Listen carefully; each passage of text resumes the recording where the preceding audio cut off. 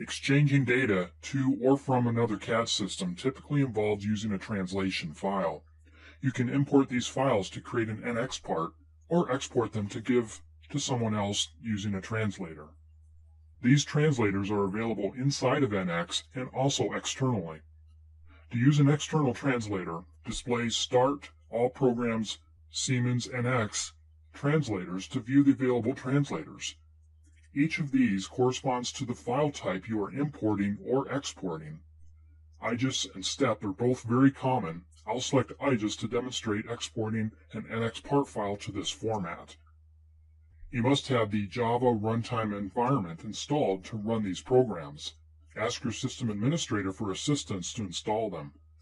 Once it is, you also need to set an environment variable. Right-click Computer and select Properties, then click Advanced System Settings, then click Environment Variables. The environment variable you need is here, UGII_Java_home, set to the Java runtime environment path.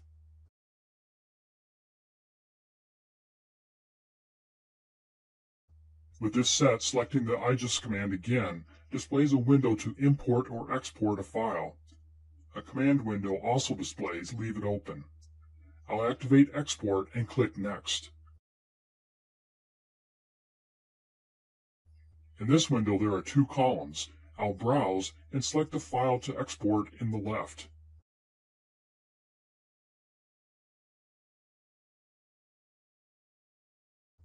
The corresponding IGES file displays in the right column. It has the same base name with the extension of .igs. The folder defaults to the same as the source file, but you can change it.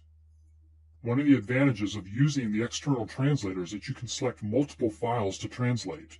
If you did this inside of NX, you need to open each part file and translate it. There are a few tools that display both in the menus and along the top of this dialog. This one edits the settings for the translation. A different dialog of options displays for each translation file type. If you consistently change any of these settings, you can use this button to open the settings file where you can change the defaults. You can also remove a file to translate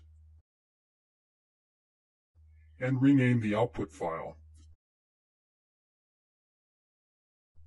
When you are ready, click this button to perform the translation. It also displays here.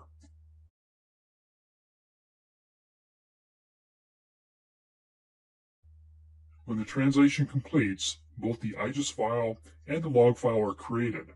Open the log file to view the details of how many objects were translated along with any errors.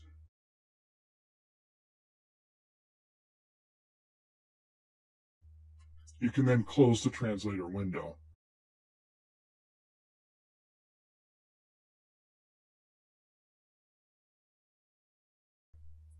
Exporting a translation file is very similar to importing one. I'll select File tab, Export, Step 214. Here you can define whether to export the displayed part or one you specify. Additional tabs are available to define what to export and advanced options. I'll cancel this to demonstrate another way to export by selecting File tab, Save, Save As. Here, select the Save As Type drop-down. Clicking Options displays the same dialog that displayed earlier when explicitly selecting the command. To complete the export, enter a name and click OK.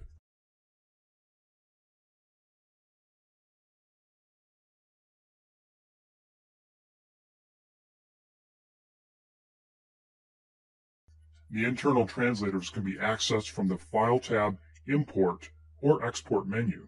Simply select the command corresponding to the type.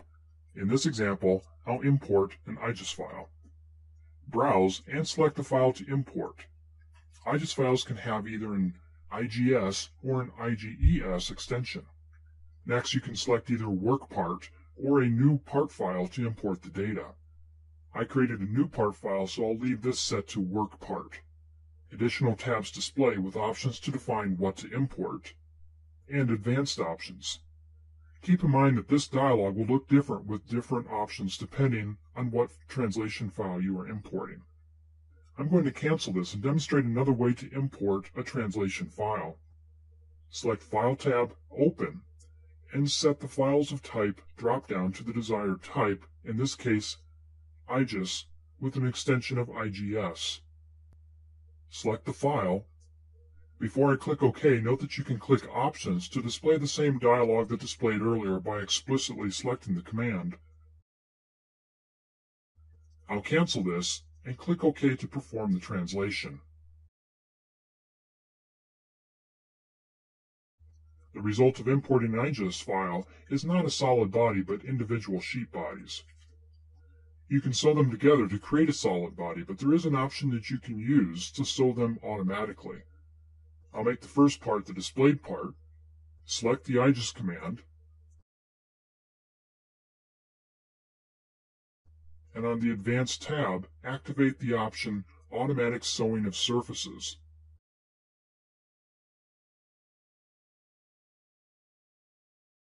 Clicking OK performs the translation and a window displays with the status. All the information that displays will be stored in the log file. When it's complete, the imported sheet bodies have been sewn into a solid body if possible.